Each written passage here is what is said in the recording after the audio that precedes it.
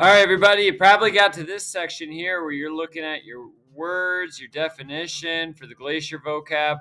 You're going to have 10 words and 10 definitions. I'm going to want these word definitions, and kind of it'd probably be best to put them in your own words. I mean, you can copy down a whole Google definition if you want. Probably won't help you out as much because you won't remember it. The words you're going to need are right here in yellow.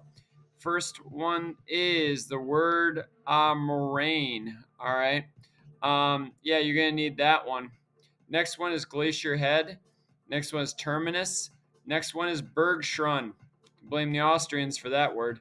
Next one is terminal moraine, zone of ablation, cirque, zone of accumulation, snowline, and crevasse. All right, you can blame the French for that word there.